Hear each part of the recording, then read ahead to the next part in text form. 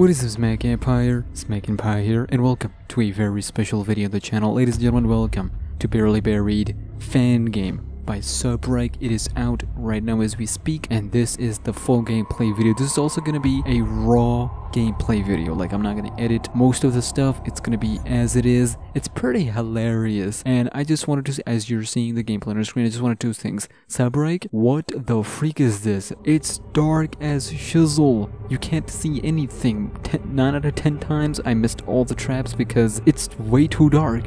There are no settings to up the ante. Add some lighting into it. Add some lights in the hallways because there is no light in between, and you just have to guess if there's gonna be trap there or not. It can really hurt you. That's number one. And number two, zone 1 is pretty fun. It is pretty fun. And also, at around 8 minutes mark, there is a very cool thing by Subrike. So Subrike, if you're watching this, you're a maniac, and I like it. Just fix the lighting because that's amazing. There are some issues here and there, but 9 out of 10 times, this is an amazing game. This might be the best fan game we've had so far. Zone 2, we'll get to Zone 2 in just a second, so watch Zone 1 gameplay, raw gameplay, no commentary. Well, kinda, sorta. Well, anyways, enjoy Zone 1. I'll see you when we arrive at Zone 2.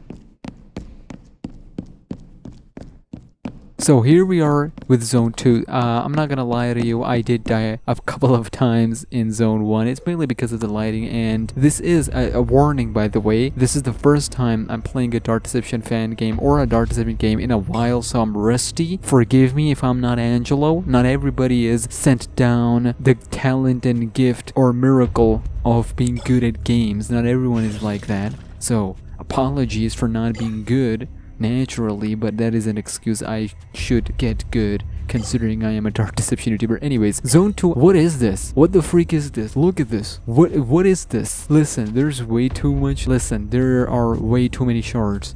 Way too many shards. No, skip that. No. The forest is way too big, there are way too many shards, and trigger teddies are put up very clever. Traps, annoying, but clever the way everything is set up in the forest outside. Way too many shards, fam. Nah, man. This is tiring. I understand why you've done this, but yeah. Overall, I really thoroughly enjoyed it. I'll tell you a little bit more at the end, but Zone 1 was amazing. It was fantastic. Only lighting was the issue. Trigger Teddy's AI are very strict, and I like it. Like, there is a zone, if you enter it, there is no escape. So, well done. In Zone 2, I don't know how I feel about it yet. I will play it again and let you guys know, so I'll see you at the end of the video.